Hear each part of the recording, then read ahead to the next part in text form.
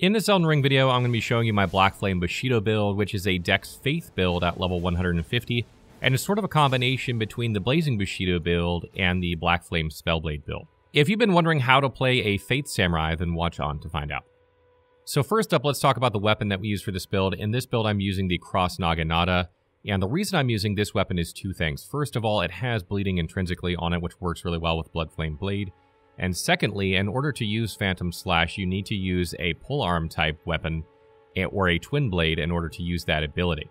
Phantom Slash is extremely deadly. Essentially what it does is it shoots a phantom forward that charges and attacks, then you charge an attack, and then you can follow up with a Phantom Slash, and then do another follow-up yourself. This gives you 4 hits in the space of a couple seconds, and they hit markedly harder than your regular attacks do. Additionally, what I really love about this ability is that if you're buffed with something like Blackflame Blade, or if you're buffed with Bloodflame Blade, the Phantom will also use that buff on the target that it's attacking, which is great.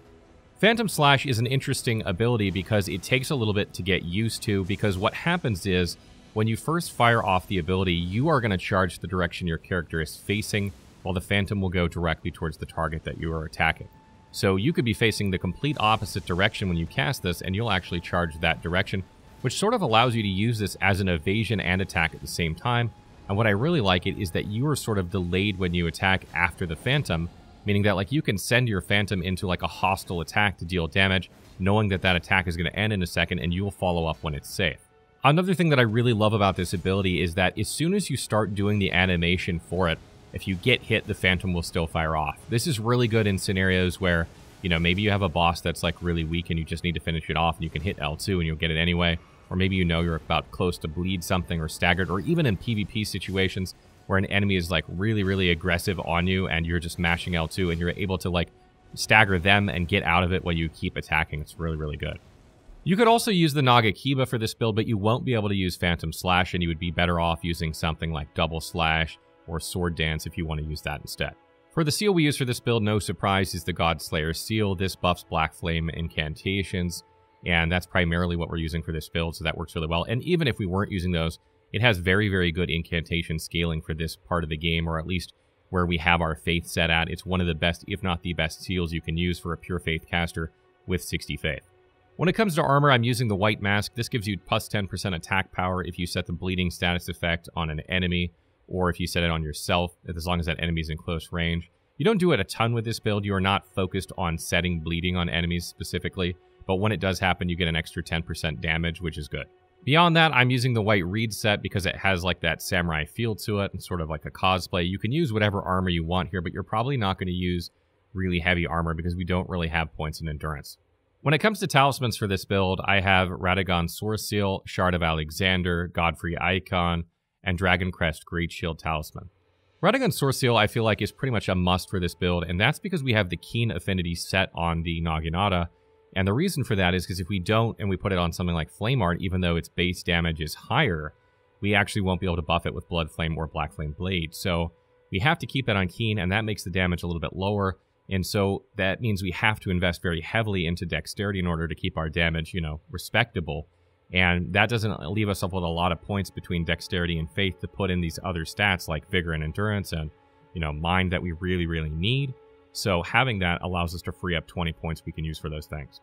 Shard of Alexander increases Phantom Slash's damage by 15%. You're going to use this regularly. It only costs 8 FP to use if you only use it once, and then the follow-up is another 8 FP, which you'll use on boss fights. But regular enemies you can usually kill in 1 L2. So for 8 FP you get a kill, and getting that extra 15% damage ensures that you can usually get that kill in 1 use, which saves a lot of FP. Godfrey Icon is there because Scouring Blackflame, Blackflame, and Blackflame Ritual are all chargeable, and generally speaking, you're going to use them when you charge them more than anything. You don't have a ton of FP with this build. You don't use ranged attacks all that often, but when you do, you want them to go as far as possible, and usually charging them extends that or increases the damage, so you're getting your best bang for your buck when you're charging them, which is why I like it here. And lastly, we have the Dragon Crest Great Shield Talisman. This reduces the physical damage you take substantially, and because you have Radagon Sword Seal, this is going to be increased. This will help offset that somewhat.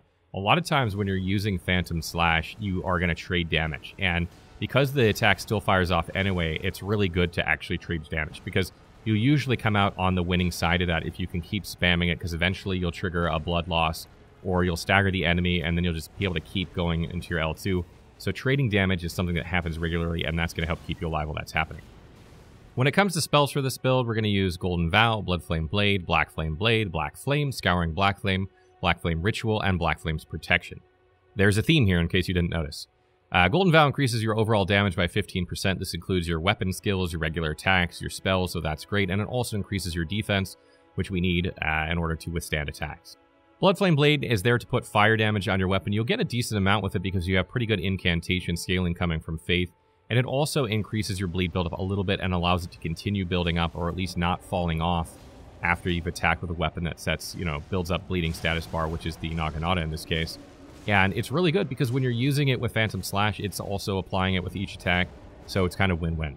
Blackflame Blade is really strong with this build because you have so much incantation scaling from Faith. It adds, a good amount of fire damage to each of your attacks, and it's really strong against enemies that are, resistant to bleed or immune to bleed, and you'll probably want to use it in those scenarios, or when you're co-oping, or when bosses have huge health pools and they don't bleed. Black Flame is a great ranged option for this build, and as I mentioned, you can charge it for extra damage. This spell has been buffed, as has Scouring Blackflame and Blackflame Ritual with patch 1.04, so these are a lot stronger now than they were before. Scouring Blackflame is sort of your AoE ability in front of you, and it hits, pretty hard. It's not like the hardest hitting spell ever, but it has a pretty good radius for fanning, and it can be hard sometimes to hit enemies properly with it because it kind of, likes to go up or go down depending on the slope of the terrain that you're fighting on.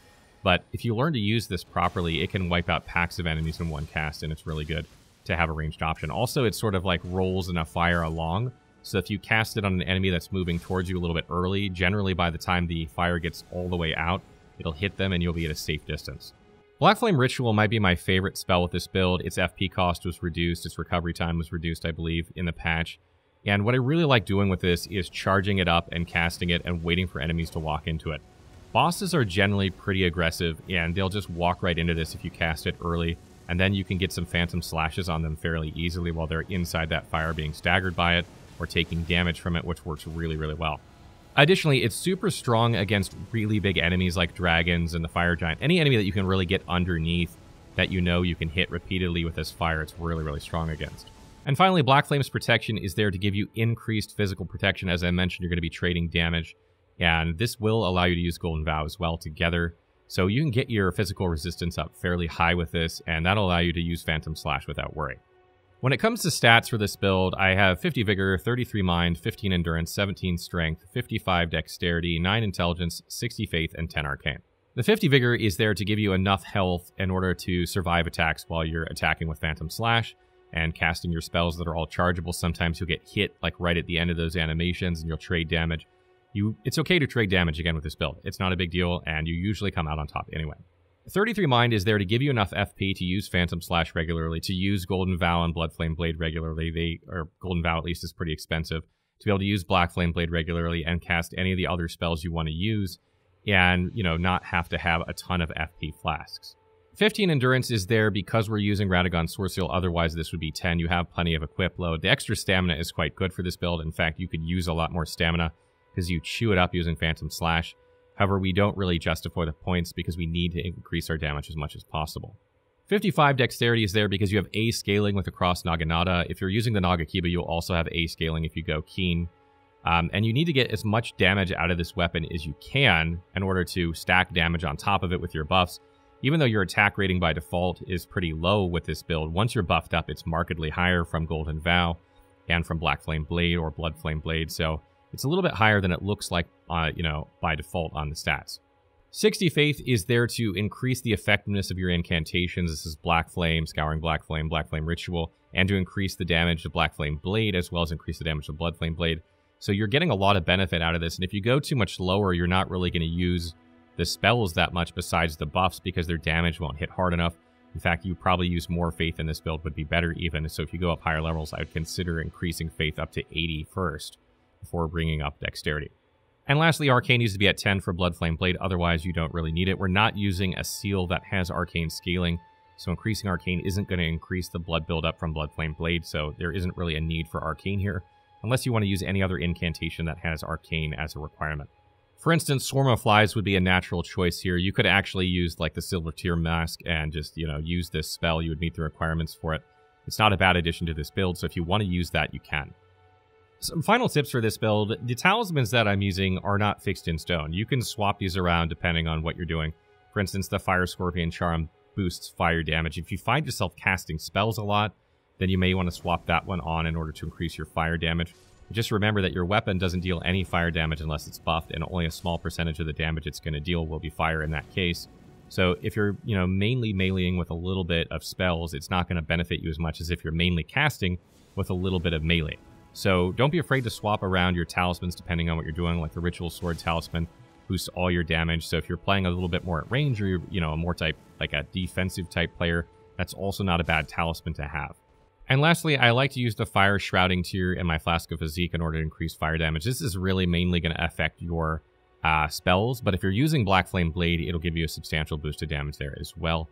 Keep in mind that will affect Phantom Slash if you have that buffed with Blackflame while you're using Phantom Slash as well.